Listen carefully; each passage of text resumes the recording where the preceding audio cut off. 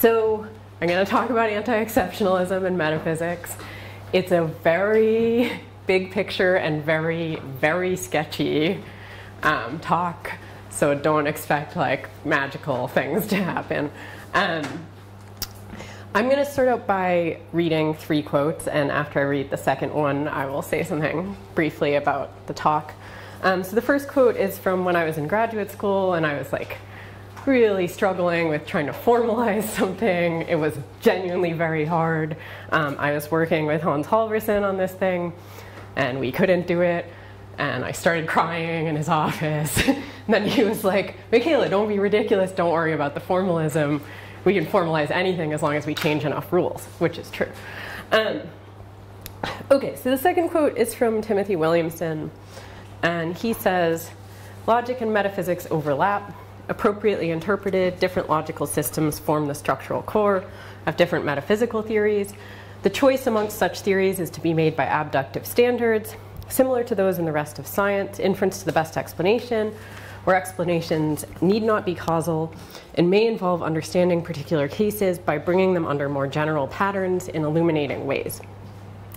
The relevant theoretical virtues include elegance, simplicity, strength, explanatory power, and consistency with what is already known. Some metaphysical theories are so informal that it is quite unclear what they entail. Whenever an opponent claims to draw false consequences from them, a proponent has the option of denying that they really follow. Sometimes metaphysicians seem to reserve the right to make up their theory's consequence relation as they go along. This has the advantage of rendering their theory hard to refute, but the disadvantage of undermining its predictive power. Okay, so I just want to briefly pause and say, you will not get what was promised in the abstract for this talk, which was like deep problems for anti-exceptionalism. Instead, you will get me saying some things about how I think about anti-exceptionalist methodology, and something that I sort of think, or a cluster of things that I think are a mistake in the methodology. Whether anyone is actually doing those things, though, is a different question. So it's a little bit unclear, for example, what Williamson is really doing, and how much I'm disagreeing with him or not. So I excised all of my discussion of Williamson from the talk and decided to just talk about what I think. The last quote is from someone who everyone would be very surprised by, who stood up in the middle of a talk I was giving and started screaming at me that I had no idea what I was talking about and was deeply confused. And this was because I suggested that logic's job might partially be trying to get at something about mind and language independent reality. Okay, so I think I am really confused, but there's a typo right here. I don't think I'm any more confused than everybody else. And the talk is kind of just a first pass at trying to work through that confusion. Okay, also this handout is a remnant of giving this talk to a general audience, so I'm going to skip over some things that we've talked about. So anti-exceptionalism and data. I won't read this quote from Ulla that every single person has read. I'm just going to skip over it. You all know what it says. It's the summing up of the anti-exceptionalist view. But I do want to talk about some questions to keep in mind, some of which we've talked about. So the first question is just like, what is anti-exceptionalism a claim about? And sometimes when I read people, I get the sense that it's really a claim about the epistemology of logic only. Or something about sort of methodology and epistemology, but not about anything else. And I think this is important because I'm going to sort of roughly gesture at the end of the talk about a reason to think that it should be a claim about more than that if it's a claim about logic. Okay, what's the method? Lots of people think it's abduction. And then what's the data? What is it? And what is it that we're trying to explain? So a common answer is we're talking about validity, and the data is whatever is relevant to that. But I do want to suggest that like there are all sorts of different questions we might be asking. So I take theories to be answers to questions of the form like who, what, why, where, when, how. And there are many, many questions that we might be asking about logic, and I'm going to talk about some of them. Okay, so some of this section of the paper is just stolen from your paper. Some of it's not. It's a big mess. Okay, so here's some options for what the data might be. Empirical data about the mind and language independent world, which might be like data of the kind that we use in the natural sciences. Or if you think there's metaphysical data, whatever that means, it might be that. Empirical data about the mind and language dependent world, which might be like data of the kind we'd use in the social sciences, psychology, linguistics. Linguistic intuitions, metaphysical intuitions, intuitions about validity, mathematical theory and practice, scientific theory and practice, descriptive data about how we reason. If you think there's such a thing as normative data about how we ought to reason, then that can go in there too. Point is just there's a lot of different sources of things that we might be thinking about. Okay. What are we trying to explain? The first thing I want to suggest, and this will become a little more sharpened as I go on, is that we maybe don't have a reason, any kind of motivation to try to get a single logical theory that can accommodate all of these kinds of data. The question we need to ask ourselves is, what is the question that the theory would be an answer to? I should not have this ignore this parenthetical remark on your handout. So plenty of people might have answers to this, like if they think the question is about validity. But I don't think that it's so obvious that there is a single question that we can be asking. Okay, so one thing is, I'm not sure what the motivation is for asking such a question. So you think about like the natural sciences for a minute.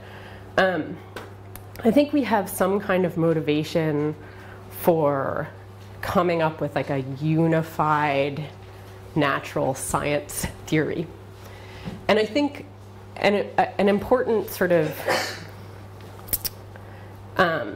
reason that we have that motivation is, even if you're not like a reductivist or an eliminativist about the relationship between like biology and chemistry and physics, you should think, there's some sense in which all of these theories are about the same stuff, right? They're about like different levels of the same stuff, but they're all about sort of physical stuff. They're not about the same things, but they're about the same stuff. So we might be moved to come up with a kind of complete scientific theory because we want to explain why the sciences aren't independent, even if we don't think it's like a complete reductive or eliminative relationship, given that their subject matters aren't independent.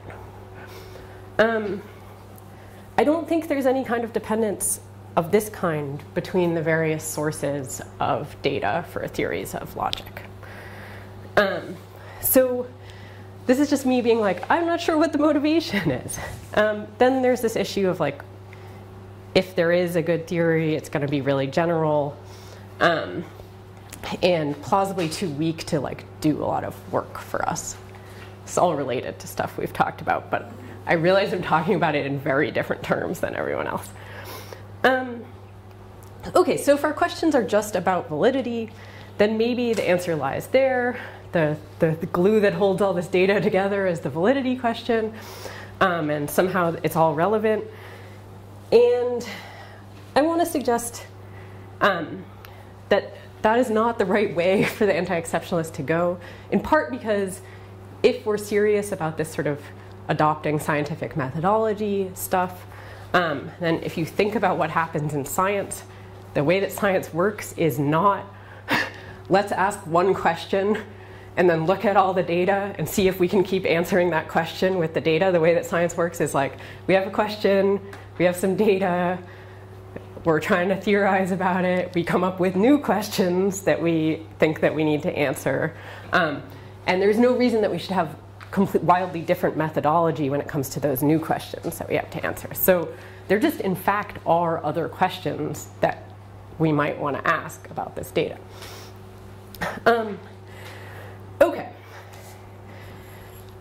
The rest of this talk is really about like my love-hate relationship with Kant. I'm not going to mention his name again. There are a lot of different ways we could like divide up this data if we wanted to think about questions that we might ask about it.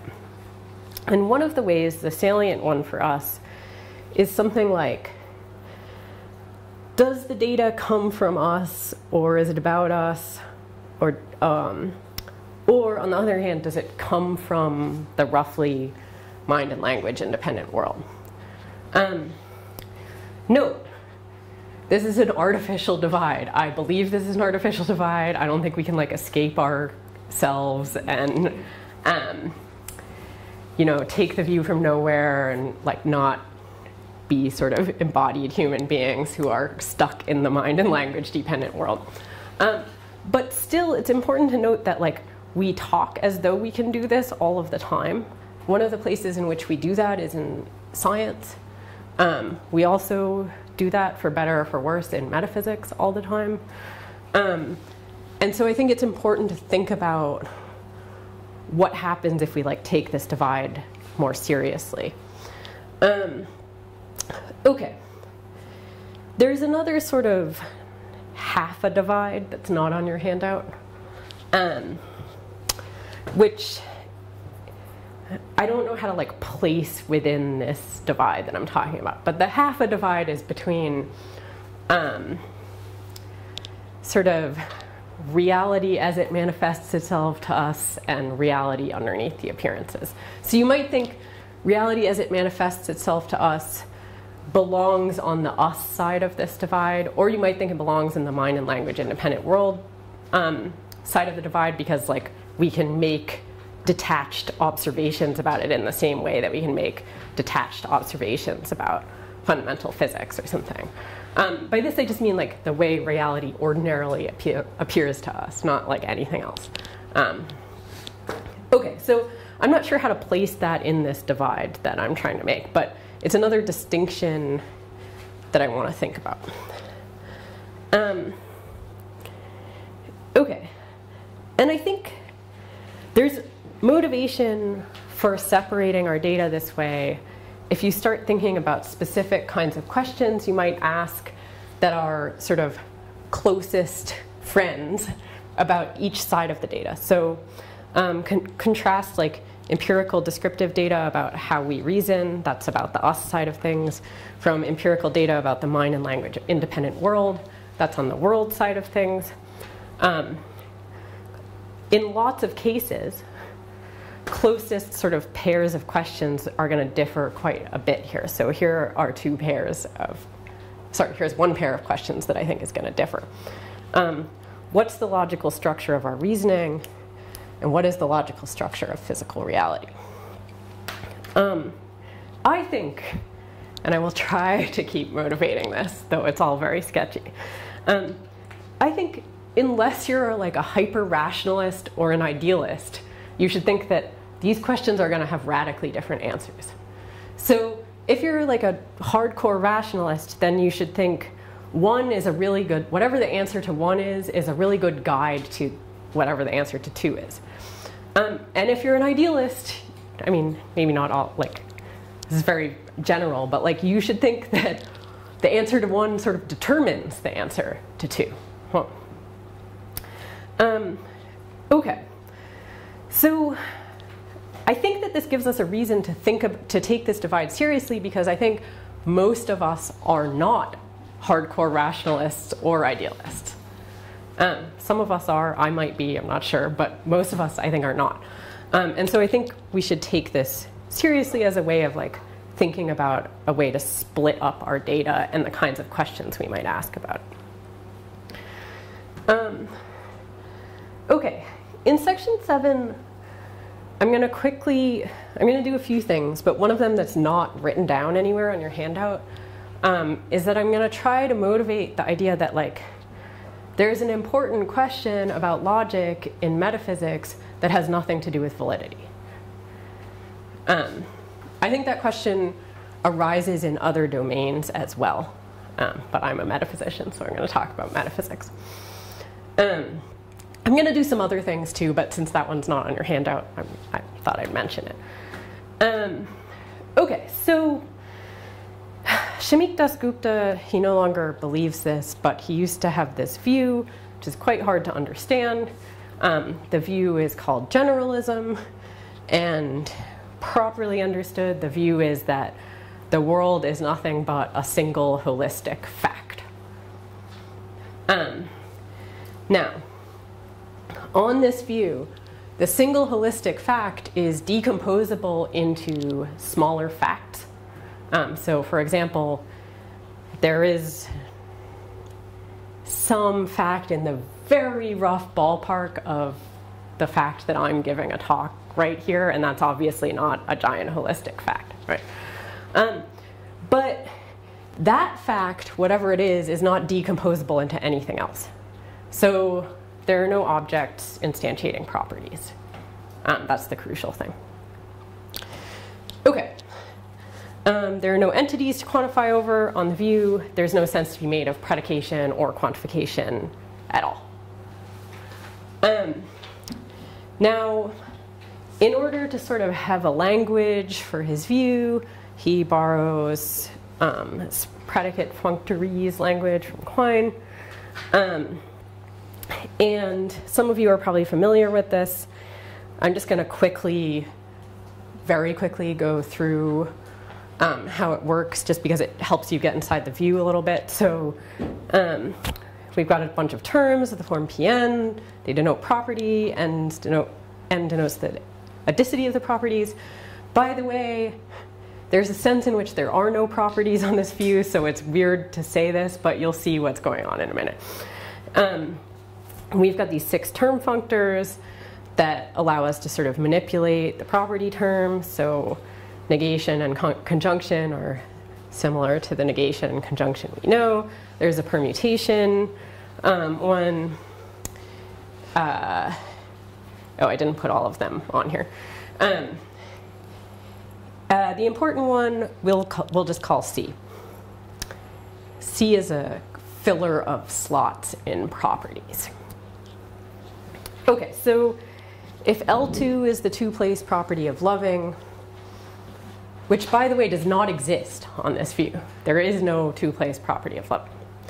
But so think about it this way, if L2 were the two-place property of loving, CL2 is the property of being loved by someone, CCL2 is the zero-place property of someone loving someone. However, there are no someones, so there's not anything filling in those slots. It's just a way of expressing this fact that doesn't involve any individuals.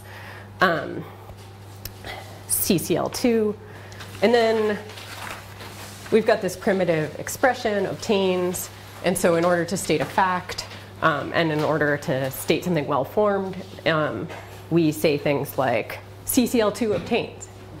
And that gives us the sort of generalist equivalent of the fact that someone loves someone. The only difference is there are no someones. Okay. All right, so one thing to note here, and this just has to do with the validity issue, is like there is an equivalence between the kinds of inferences that Dasgupta wants to make in this language and something much more familiar, which is just like predicate logic with identity and without any individual constants. And he like it really cares about showing that basically there's like a validity equivalence here between these two things. And so the reason that he's using this language is because there's something that the other language, the predicate language, predicate logic with quantifiers and identity, but without individual constants, is missing out on in describing this view. And the thing that it's missing out on is it's getting the structure of reality wrong. Because it's using quantification when there is no quantification in the world. There's nothing to quantify over. Okay, so that's just to say, like, this part of things is meant to motivate the idea that we can ask questions about logical structure that don't have anything to do with validity. I think the anti-exceptionalists should care about such questions. Okay, but that's not really the main thing I want to talk about. The main thing I want to talk about is this. I think it would be illegitimate for us to import what we know about logic from other questions or other sources of data into thinking about fundamental reality if this kind of view were true. And import what we know is a really strong claim. Here's a version that is in some sense weaker.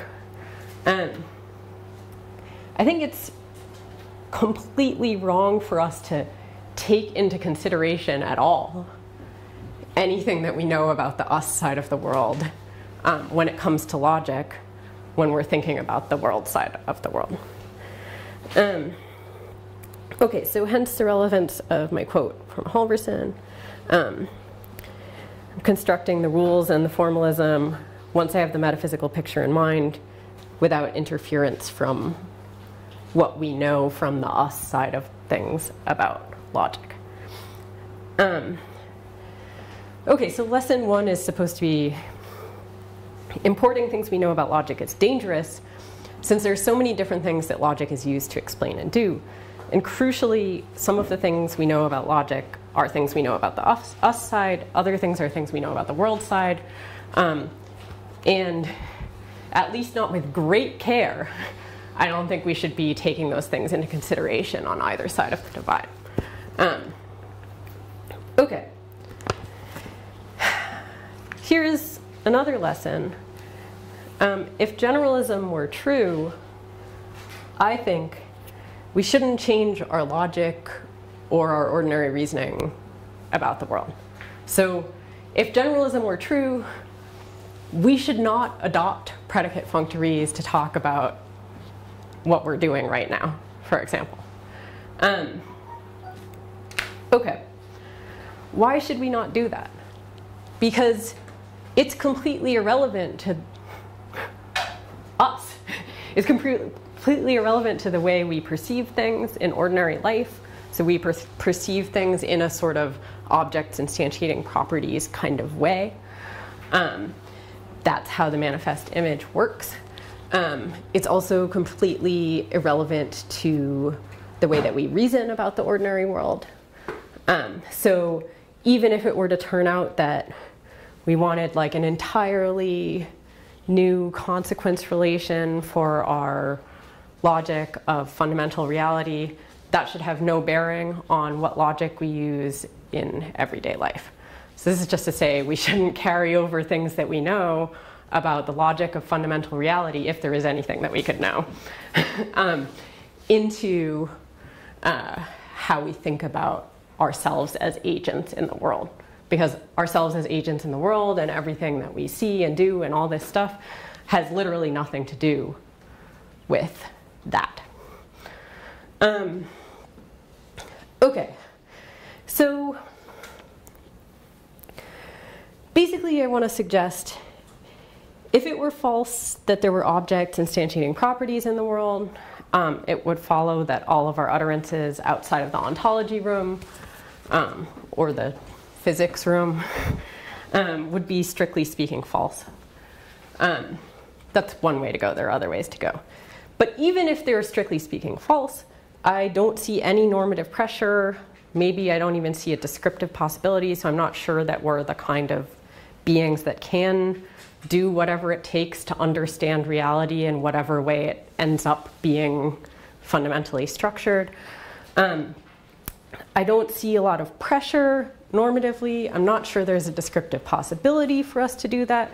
And even if there is a lot of normative pressure for us to do that, I think the sort of pragmatic pressure to be able to move through the world and communicate with one another and deal with life would far swamp any normative pressure to speak that way. Compare, like, we still talk about the world in roughly Newtonian and Euclidean ways all the time, even though the world is neither Newtonian nor Euclidean.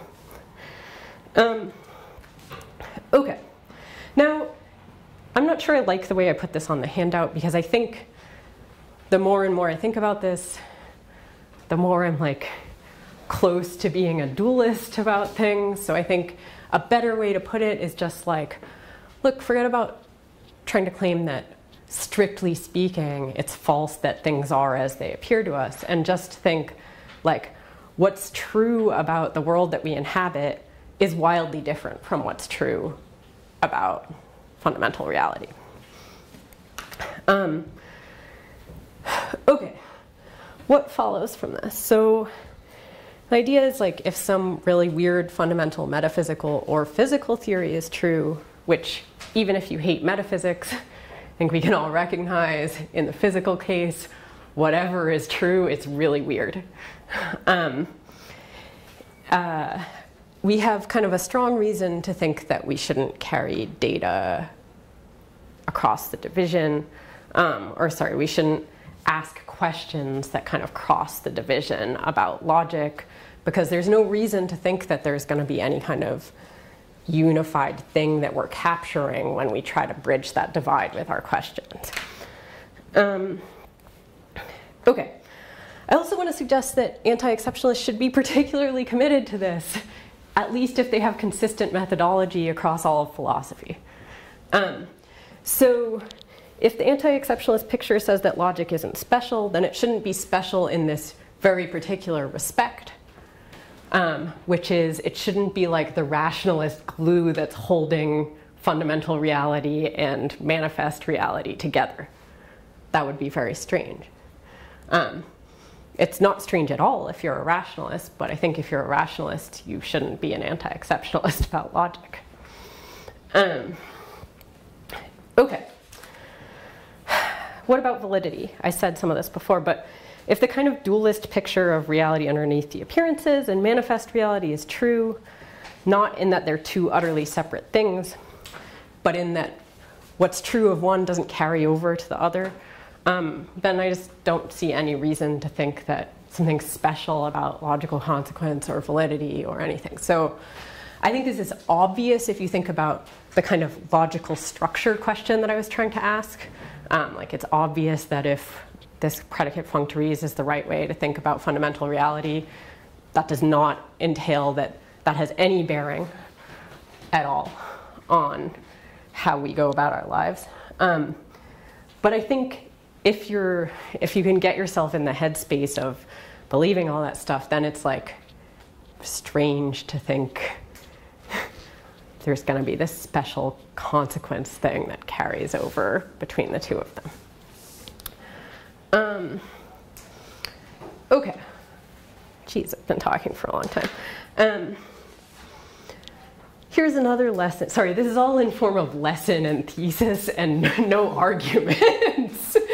There's some arguments, but they're not like stated as arguments. So here's a lesson.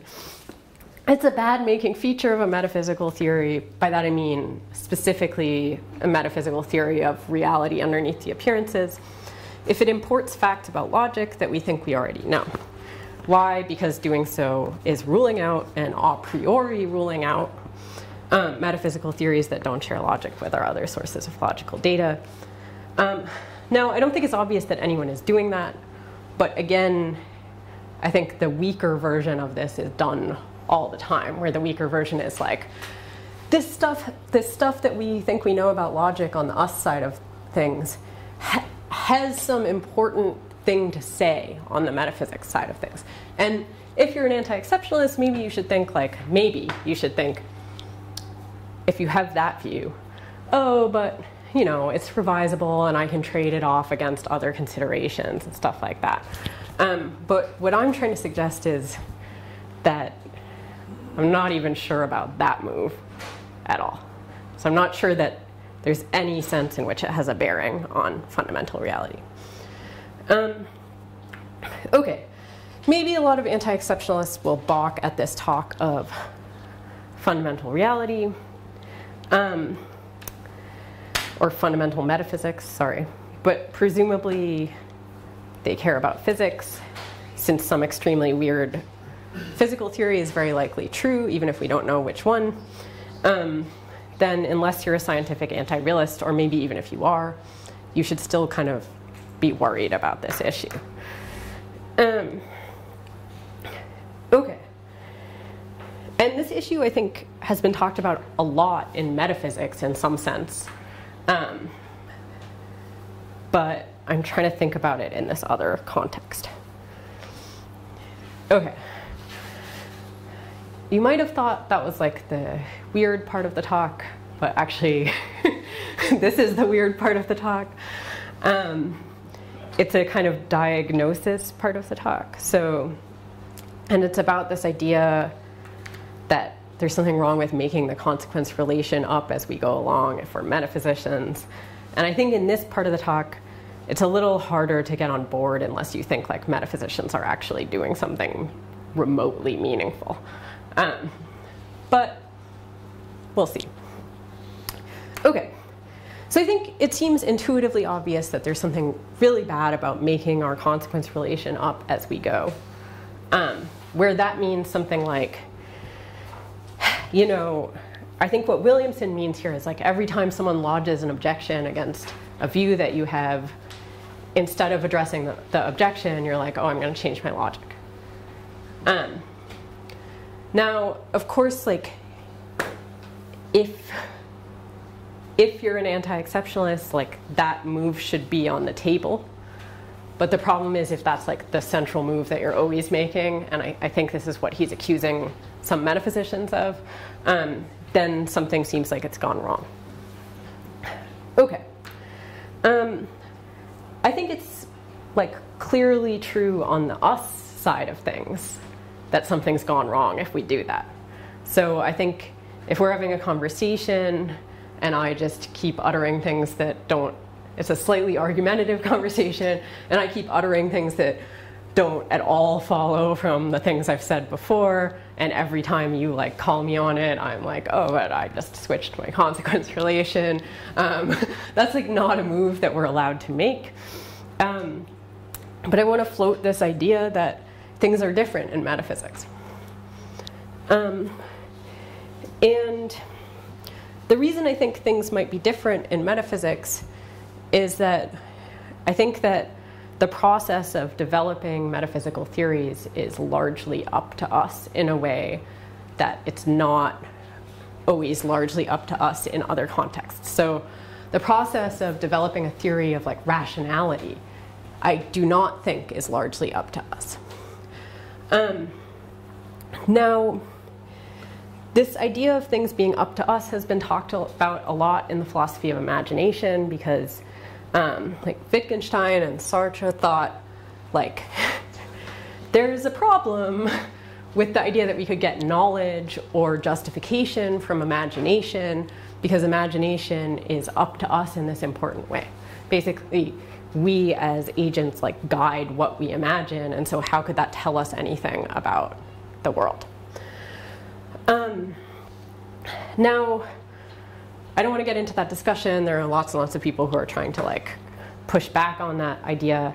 But I think that the process of developing a metaphysical theory is up to us in a very similar way to the way that imagination in general is up to us.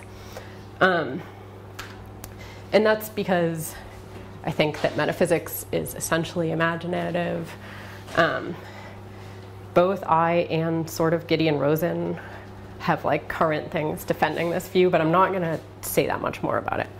But the idea here is this, like, nothing should stop us from developing a logical structure, a consequence relation for our theories at the same time as we're developing the theory. If we're anti-exceptionalists, because we're not bound by respecting some supposed a priori analytic logical truths, we're allowed to revise our logic. And this suggests to me that like if it turns out that Dasgupta's predicate functories didn't appropriately capture the view he intended, he shouldn't just throw up his hands and be like, oh well, he should get a new logic. And I think this is true even if the problem is he needs a new consequence relation. And I think the up to us sense of this is like, He's the one, now you might think this is something that's wrong with metaphysics, which I think a lot of people do. But he's the one who's sort of determining what the constraints on the view are supposed to be in the first place. Of course, he has this other obligation to try to convince other people of the view. But in terms of sort of developing the view itself, he's the one who gets to decide what kinds of constraints he's going to respect. And I think that's quite different from the way that things work in many other realms. Okay, so claim. Treating logic, going to talk about the context of discovery and the context of justification, like Evelyn did. So treating logic as continuous with science has to also respect that there's a context of discovery and a context of justification. And I think this is true even if you think that distinction is artificial, which I do. So what do I mean by that distinction? Everybody means something different by it. Here's a loose description of it. Context of discovery is like conceiving of new ideas. It involves a sort of non-rational step or insight or imagination, and possibly like a leap of faith.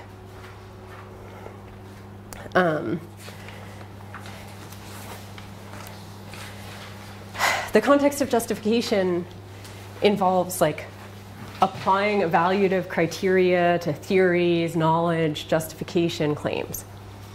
Okay, there's no agreement about how we should carve up the context of justification and context of discovery stuff.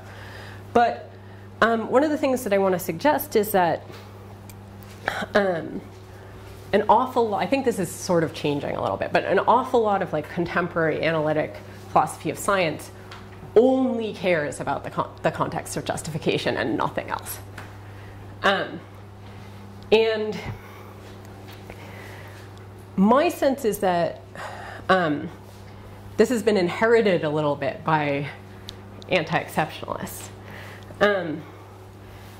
What I think is like one of the specific benefits of anti-exceptionalism that should be drawn out more is that in the context of discovery, it's like one less constraint in where we can go when we're making our leap of faith.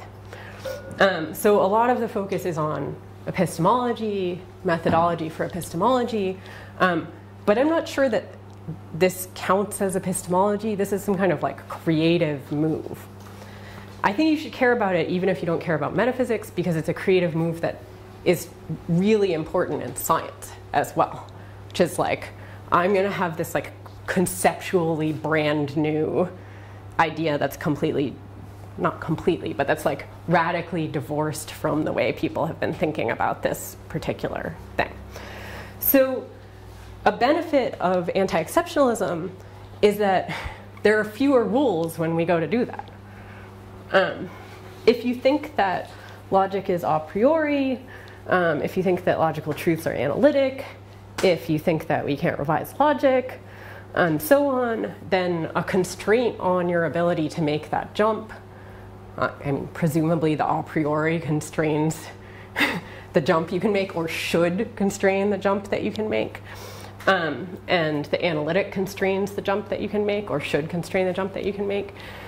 So if we get rid of those things, then there's more room for us to come up with new stuff. Okay, but there's like a messiness problem here, which is, I think that most people these days don't think there's a neat distinction between the context of discovery and the context of justification in science. And just for example, like an evaluative process might like provide new insight into a theory and have someone come up with, in response to like an objection,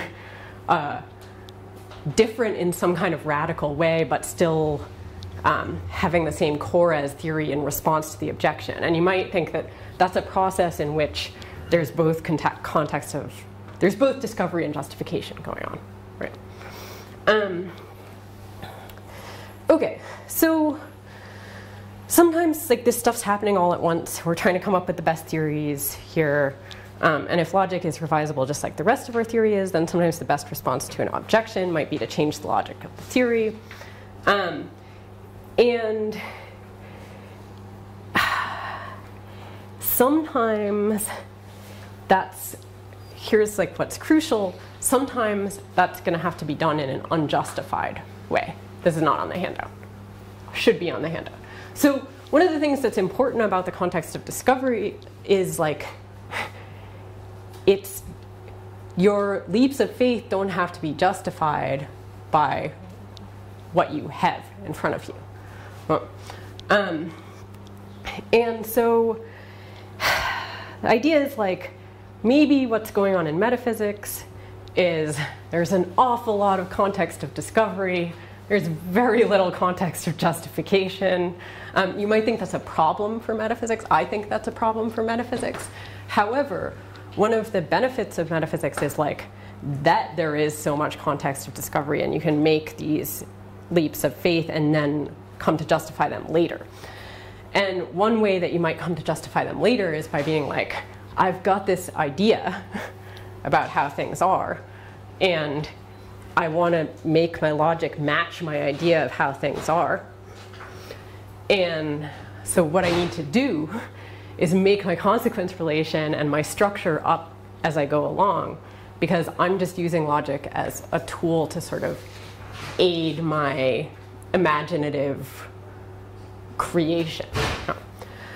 Okay, so again, you might think like, you hate metaphysics, but I think that like a lot of this is going on in science. It's just like messier, and there's more involvement of the context of justification side of things. But I still think it's something that we might want to keep in mind. Maybe making our consequence relation up as we go is sometimes a crucial feature of theorizing about the world side of things. That's supposed to be the lesson there. Okay, so here's the summing up part.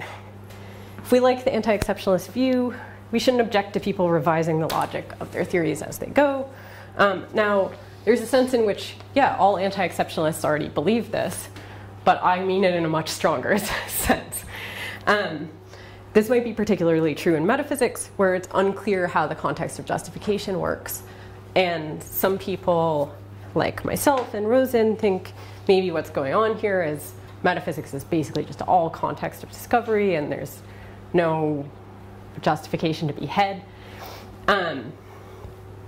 Anti-exceptionalists have particularly strong reasons to not carry what we know about logic across the us-world divide, and not just like what we know in the sense that we're holding this thing fixed and bringing it over to the other side, but what we know in the sense that like this is what accurately describes the data over here, and so I'm going to import it onto the other side and take it as a theoretical consideration on the other side. Maybe there's something wrong with doing that. That's the main thing that I've been trying to push in this talk. Okay, so if you think that's right, which I suspect not very many of you do, then one thing that is relevant for people who care about the logical issues more is whether we should ever take sort of fundamental physical theories or metaphysical interpretations of fundamental physical theories that we really like to give us any insight whatsoever into the thing that we, on the us side of things, which I think most philosophers of logic, that's what they care about,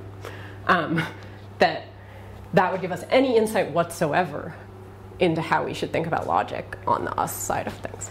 Okay, I'm going to stop there.